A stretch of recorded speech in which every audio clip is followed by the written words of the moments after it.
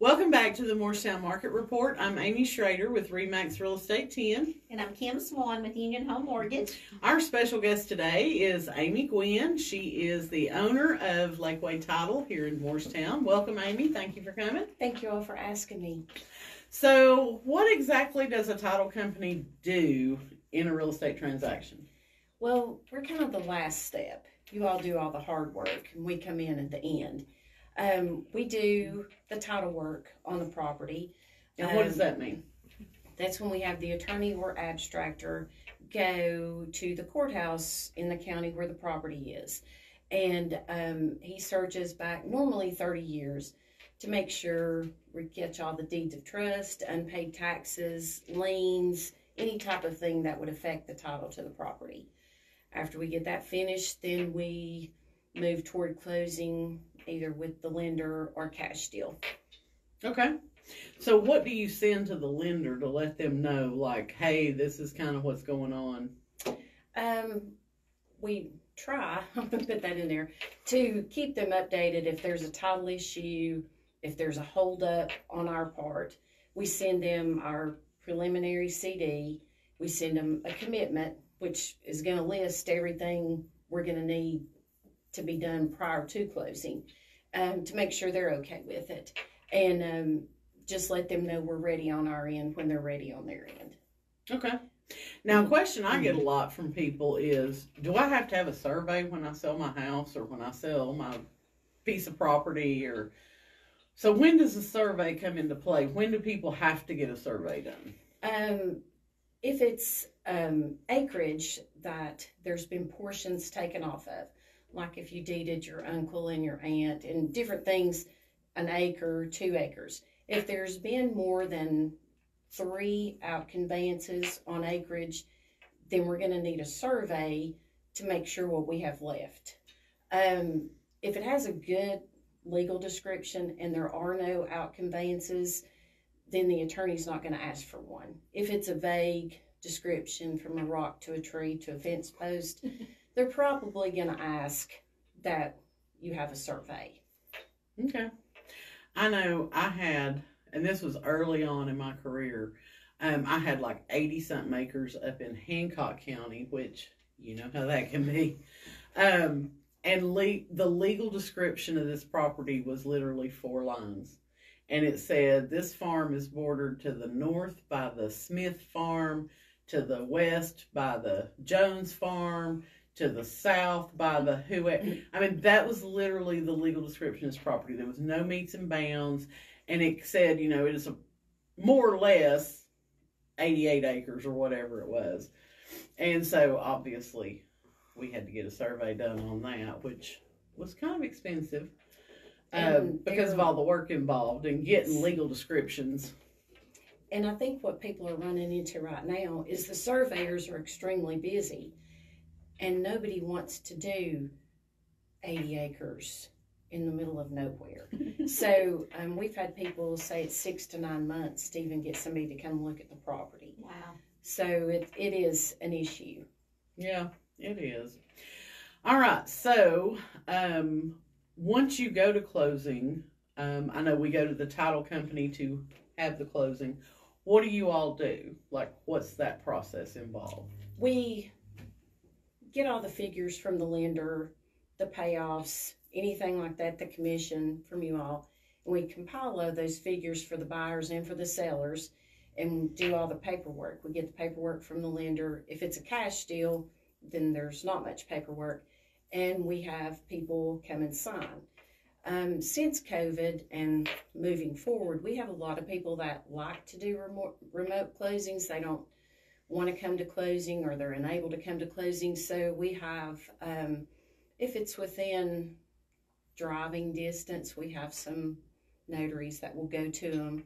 We can email documents, we can overnight documents, and then there's some standards that we like to get to make sure we're getting the signatures we need. And I know, again, one thing that I get from a lot of sellers is, well, can't we just e-sign everything? And I have to explain to them, a lot of the documents can be e-signed, but the warranty deed requires the wet signature. Yes. And that is primarily because... Well, it's for their protection as well as ours. When you go to record a document, it has to be either a certified copy of an original or an original. They're not going to record it otherwise. And if it's a wet signature and it's been notarized, then you know that those people have actually looked at the document, they've signed the document, they meant to sell or buy what they did. So it's kind of an extra layer of protection for title insurance and everybody involved. And to kind of expand on that, when you get something notarized, the notary is going to ask for a copy of a photo ID. A valid so that photo way ID. we know that whoever signed this document, they had identification that matched Yes. the name that's on this paperwork. So, And most recently, there's been some scams where there's bad notaries, bad sellers, and even bad buyers. So that doesn't get, those are usually cut off when you're not able to produce the funds. But we've had to add some extra layers in there just to make sure that we're doing everything we can to make sure a piece of property doesn't get sold that wasn't meant to. So, and title insurance companies are helping with that, like the underwriters, but that's still a huge problem right now. Yeah, I've actually had 2 different requests recently, and I sell a lot of land, so I'm the prime agent for these people to, hey, let's list. And it's like I told the broker here, 10 years ago, I never met half the people that I sold property for. Probably more than that, probably 75%. Somebody call me and they'd be like, hey, I own this lot over in Cherokee Estates. Can you sell it for me? And I'd take their name, and of course, you're matching the name to the tax card, and you're emailing stuff, and it comes back, and I never met these people. You're just assuming that everybody is who they say they are. So with these scams that are going around now, we have an app called Forewarn that we have access to through our MLS.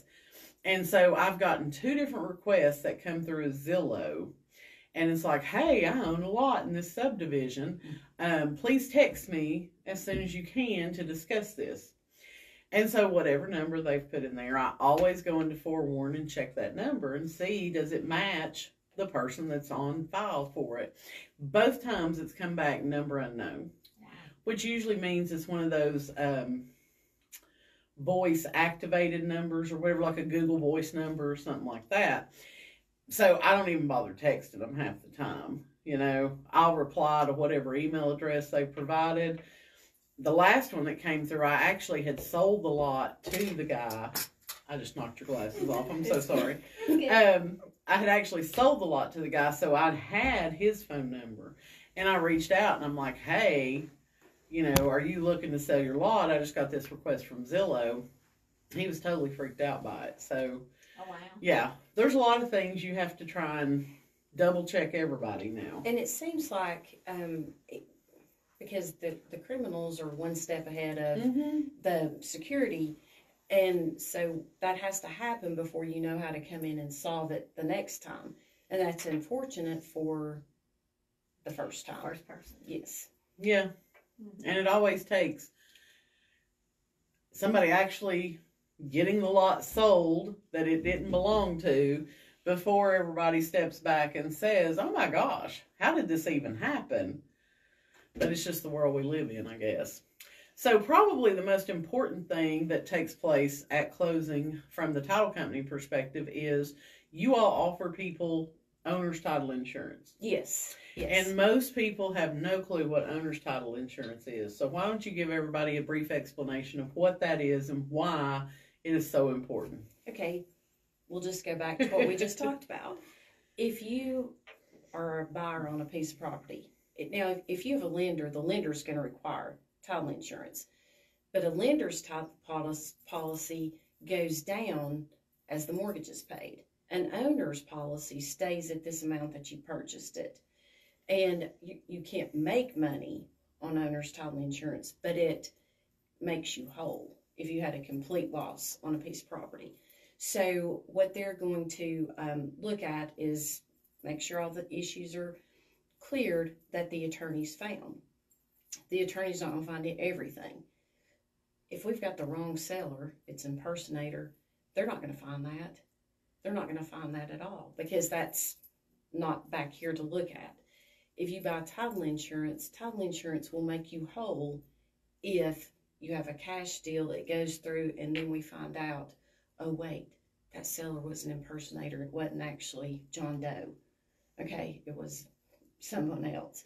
So that's the title insurance is just an extra layer of protection, just like any other insurance, you know.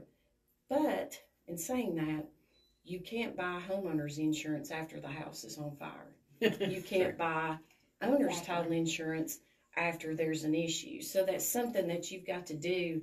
We say you have 30 days, you know, because that's until your title opinion would become old. So, but it's really something that they need to check and be informed at closing, before closing, or shortly thereafter, so you can make sure you get it in place. But if you look at the big picture, it's a one-time premium. It's going to be good for as long as you and your heirs own the property. And it covers you for just about everything. So you don't, with the way the world is today, it's just an added layer of protection for you and your money. And to go back and expand, when you're talking about the lender is going to have title insurance, that's just to protect the lender. Yes. So yes. You would be out, basically. Yes. Yes. In that situation. So, you know, we always tell people, like she said, it's a one-time policy, a one-time premium. And like any other insurance, I would rather have it and not need it than to need it and not have it. Exactly. You know? So that's definitely something important. Most of the time, your realtor, your lender, or somebody is going to talk to you about title insurance before you actually get to closing. When you buy it at the same time that the lender's title insurance policy comes out, you're going to get a little bit of a discount on that premium than if you were not buying it. Yes, we do them. those with the simultaneous issue, and in that the lender's requiring it, it's beneficial if you go ahead and get your owners at that time because it's much cheaper. And it's not a very expensive thing. No. Obviously, it's depending on the purchase price of the property. The more expensive a property, the more expensive the premium's going to be. But like if it's a $50,000 lot, it's like negligible. Yes. I mean, really. Yes. So definitely owner's title insurance is something you need to know about and think about and get anytime you buy a piece of property. Anything else about the title process that you want to share with us? No.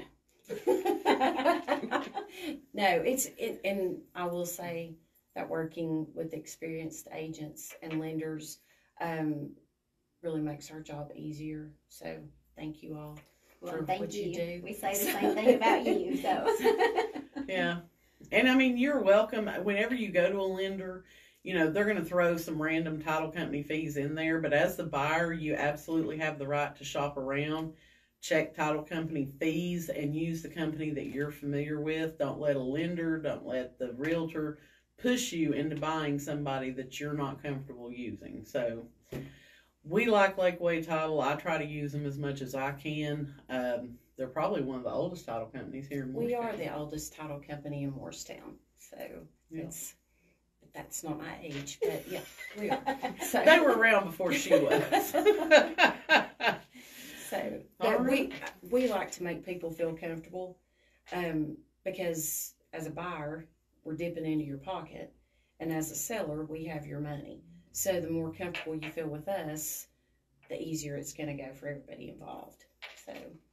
All right, good deal. Well, you are welcome to get back to it. I know you're approaching the end of the month, so you're probably a little busy over there. Yes. Kim and I are going to keep talking for just a few minutes about mortgages and real estate. So you Thank care you enough all. about that, I'm sure. Thank you. Thank you. Thank you. We appreciate you coming. Thank you. Sorry about knocking your glasses off, sis. It's okay. They magically threw 'em disappeared back on my lap. You know, I like to use my hands when I talk. I don't know how to talk without them. But so, what's going on in the mortgage world? Well, we're approaching the end of the month too, so it's a busy week next week. Rates are still moving up a little bit more. THDA went up this afternoon to 6.625, 6.125 if you're the Home for Heroes type thing. Just really no projections. I hate to even say. So why did they? What have you heard? Like why the interest rates kind of shot up towards the end of last week? I think was there an unemployment report or there was something that came out, and there's so many reports, inflation reports and domestic goods and durable products and all that stuff. And anyway, so that was something, and then there may be some reports coming out this week, unemployment. I don't know what else coming out, but that's supposedly why they're increasing. So. Okay. Well, and I mean, I think it's just kind of a knee-jerk reaction. Long term, I think we're probably still fine. I've not heard anybody retract and say, oh yeah, interest rates are going to get back up to 8% and, this, that, and the other. I still think they're going to end up coming down, especially the closer to like June and July we get. I think we're going to start seeing them come back down. Right. I hope so. But I'm not the expert, so I don't know. I don't know that the experts are experts anymore. Well, you can shake your crystal 8 ball and see what happens. You can. All right, just to give you a little bit of an update on what's going on in Hamlin County in real estate. From February 1st until now, we have had 40 new listings that have come on the market, which is pretty good. I mean, to be 3 weeks into February and we've got 40 new listings, 15 of those are already under contract. We've had a total of 54 homes that have already went under contract in the month of February, and we've already had 34 homes that have closed.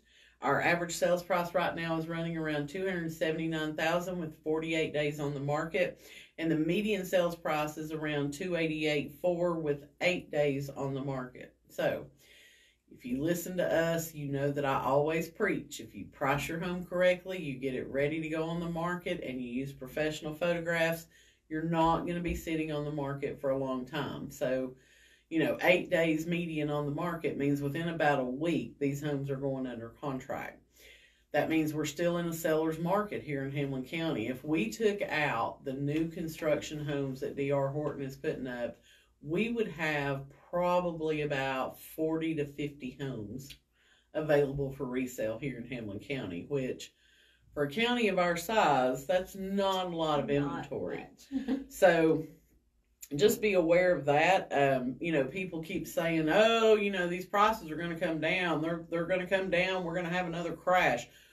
As long as the demand is out there and as long as inventory is as tight as it is right now, we're not going to have a crash. We're not going to see a decline in home sale prices around here. So keep that in mind. If you're waiting on the crash, you're going to end up paying more because you're going to keep waiting until the prices go up even more. So far, we've had about 20 price changes this month. The average was $37,000 for a price change. With 86 days on the market, the median was $15,500 with 72 days on the market. So if you don't price your home properly when you put it on the market, you're going to end up doing significant price changes and you're going to spend more time on the market than you should. So that's why you want to talk to your realtor maybe, 1 or 2 months before you're ready to list so that you can find out what you need to do to get your home ready to sell and to make sure that you're going to be pricing it where you need to be. So while we're still in a really good market, we are not in the unicorn years anymore. So you can't just throw a price on there and hope that somebody bites. You've really got to be reasonable when you price your home so that you will get it under contract fairly quickly. So that's kind of what we're doing in Hamlin County right now. Not bad numbers, really. New listings keep going up. The spring market, I think it's this pretty weather we've been having the past couple of weeks, the warm temperatures and stuff. Interest rates have kind of settled. You know what I'm saying? I mean, we're not seeing like 8% anymore. So I think people are like, okay, this is kind of our reality, which, we can't determine the interest rates. We just kind of have to make the best of it and move forward. So there was a Golden Girls episode. Terry had told us about it. You know, and Blanche had made the comment that you couldn't blast me out of this house with a 7% interest rate, you know. So at one point, 7% was considered a really great interest rate. We got spoiled having 3.5%, 4% interest rates for a very long time, which, you know, I don't know why they kept them that low as long as they did, but 6, 7, 8% is really more of a realistic number, I think, for interest rates. So there you have it. All right, we will be back next week. If you have a local business that you would like to have highlighted on our show, we would love to have you. Please send us a DM or leave a comment below, and we'll get you on our schedule. Again, I'm Amy Schrader with RE/MAX Real Estate 10. I'm Kim Swan with Union Home Mortgage.